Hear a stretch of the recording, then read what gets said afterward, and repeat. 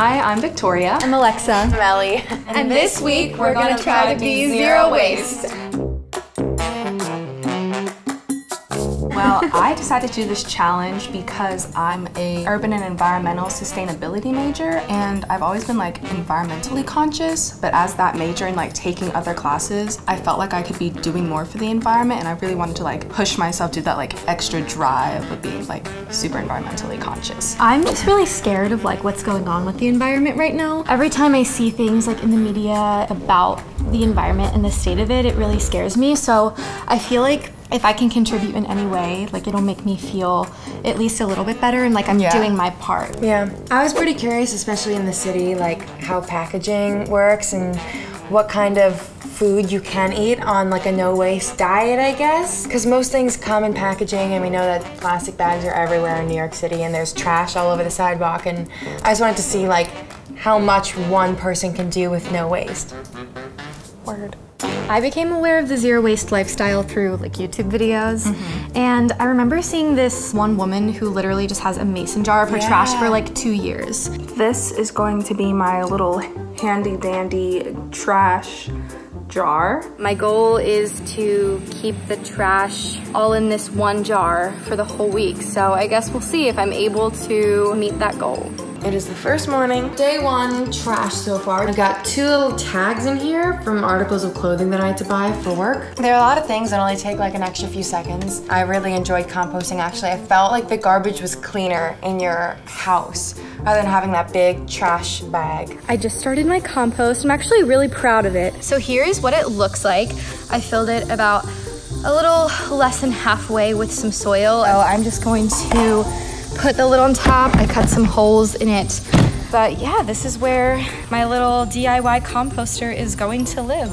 I did a mock run of going grocery shopping at Whole Foods just to see what they had because it was the closest store that I knew sold in bulk. And it was good, but it was really expensive.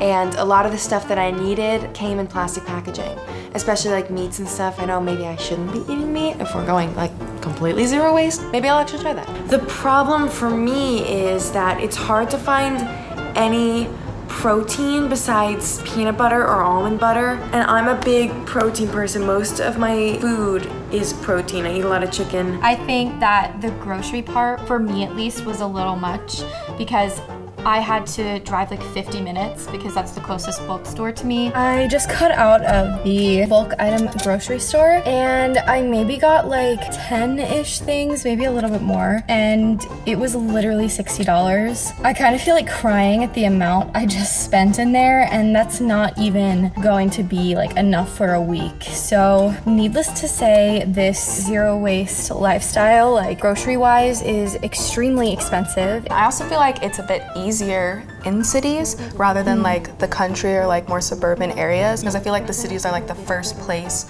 where there's like more bulk stores that are accessible. I have been Googling things like grocery stores and stuff like that. I did find a delivery service for zero waste, so I think I'm actually just gonna check that out instead. I'm about to order. Total, it's going to be about $60-ish. That is another reason why it's not that accessible to people, is because of the price, but hopefully that'll get better. It'll get more accessible, but I'm excited for it to be delivered. So they came to my door and they came in these 2 bags. So let's see. This is so cute. I'm living for this. Good morning. It is day 2 of the zero waste challenge. I decided I'm going to make some oatmeal today. I feel like it's impossible to go all in and create no waste at all, but I feel like if you can adapt some of the things of zero waste, then you're at least contributing and trying to make a difference and helping in some way. This is kind of what I was feeling like a little weird about, because I didn't know if I had to like kind of start from scratch and buy everything over again and get rid of all of this plastic stuff. But the more articles and the more things that I read said that you should use all of your existing products up, because just throwing everything away and not using them kind of goes against the zero waste motto. And I think even trying is important, like just adapting certain things. Like it's probably easy to buy a bamboo toothbrush. I heard that it feels different in your mouth than a normal toothbrush, so we're gonna review it together. It just feels like a baby toothbrush. I'm scared to like ask the people at restaurants like, hey, can I put this in my own container? Because I watched a lot of videos with people going to like fast food places or to regular restaurants, and they're like, what?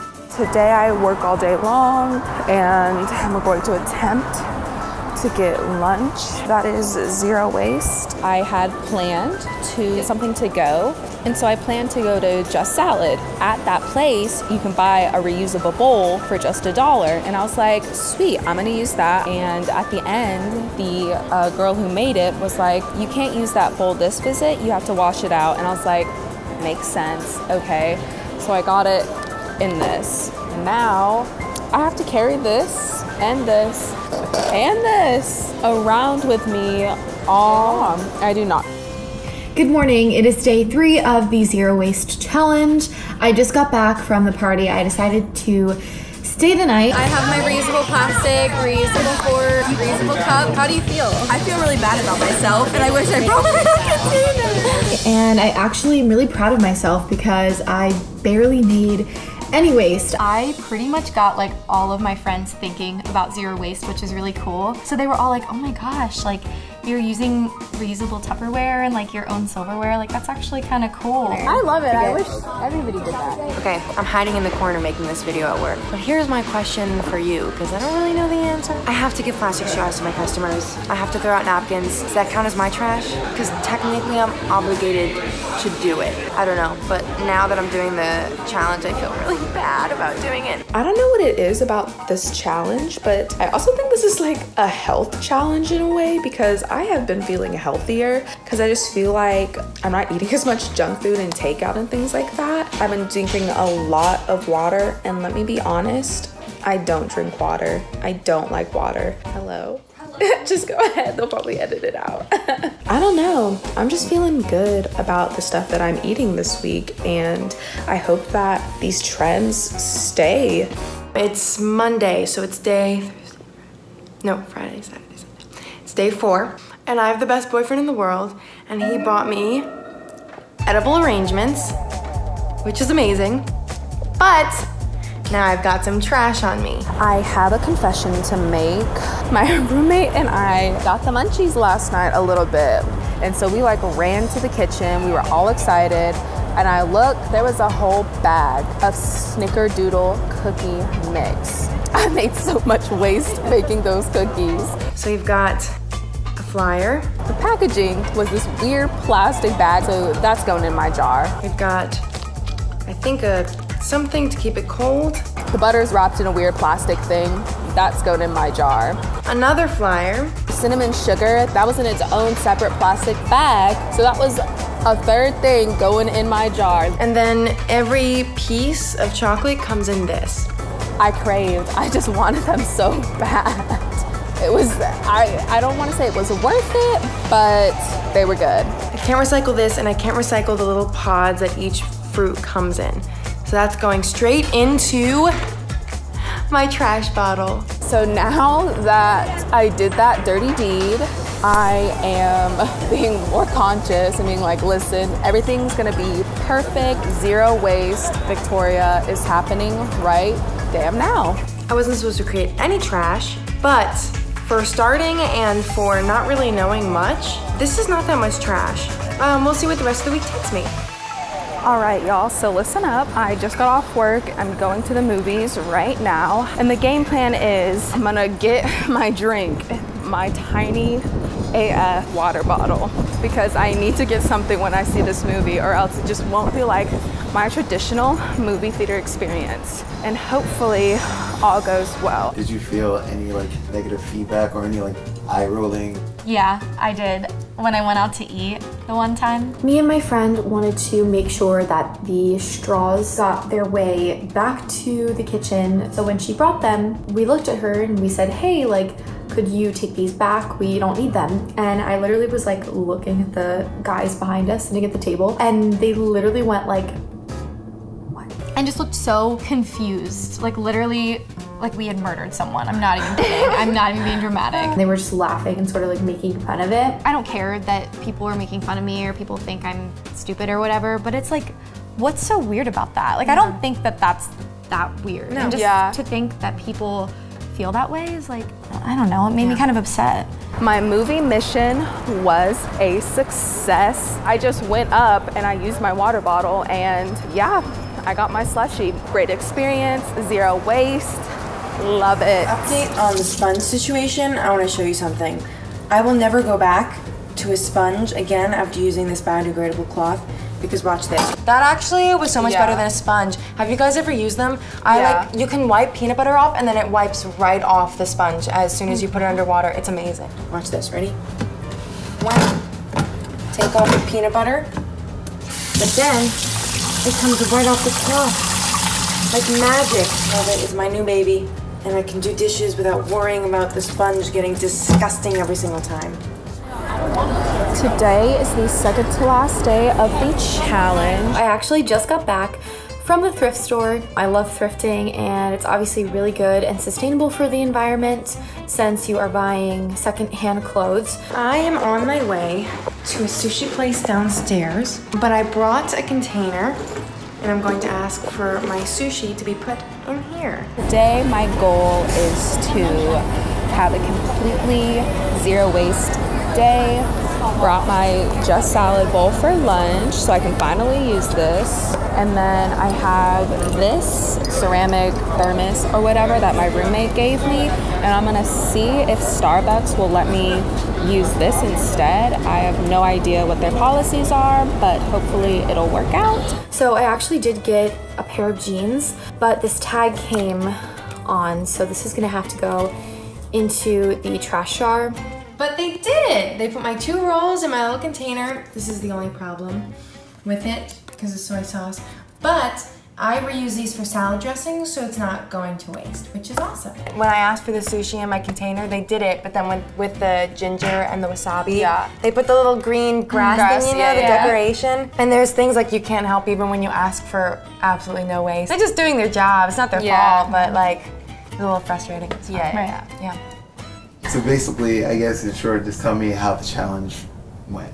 It was good. It was definitely easier in some ways than I thought it would be, but it was also more difficult in ways that I didn't think it would be. It definitely was the little things. I think I mentioned that at the beginning of the week. Like I was nervous about all the little tiny like tags and stuff, and I have quite a few of those. It's the final day of the challenge. I used a little more trash. Yesterday, I used a cotton ball to take off my makeup. It was the first time I wore makeup all week. I really never wear makeup. And I tried scrubbing as much of it off as I could in the shower and it just wasn't working. So I had to use a cotton ball because it's just gross and bacteria and it's just not good. I didn't know if dental floss went in there. I don't know if it was biodegradable or not. So I have dental floss in here. Yeah, and I feel like there's a lot of things that like you have to do that are out of your control, like the tags.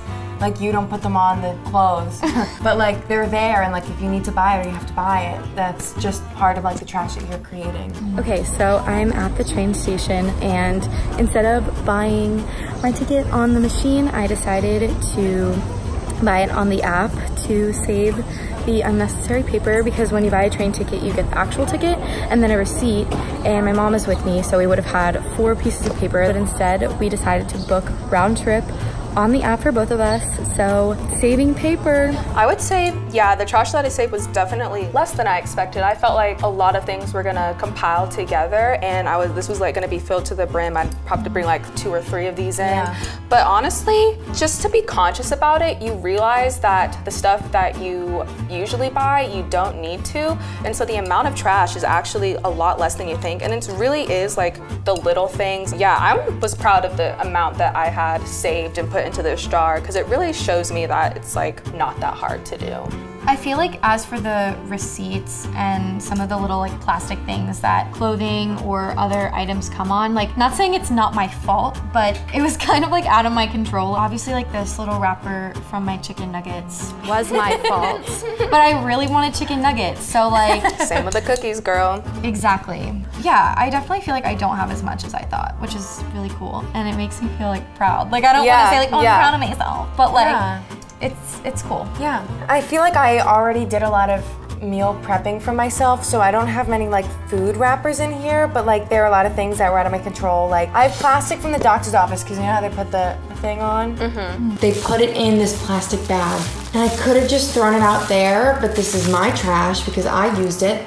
So this is going in my bottle of shame. My advice to anyone that wants to try zero waste would definitely be to do your research and find resources in your area that work for you and that are close to you. My advice would be to not let accessibility stop you from trying to be zero waste. There are all these little things that you can do by like bringing your own bottles to a Starbucks or just bringing your Tupperware out to eat. Don't be afraid to challenge yourself and don't be afraid to just try new things. The little things do count. Like, if you can't do the grocery haul and you can't do, you know, not buying a specific thing, like if you need meat for some reason, bringing a cup and bringing Tupperware and meal prepping just a little bit, like, does add up and it does really count if you can't do the whole lifestyle. And I also want to say, do your research. It helps a lot and it takes maybe 30 minutes of your time.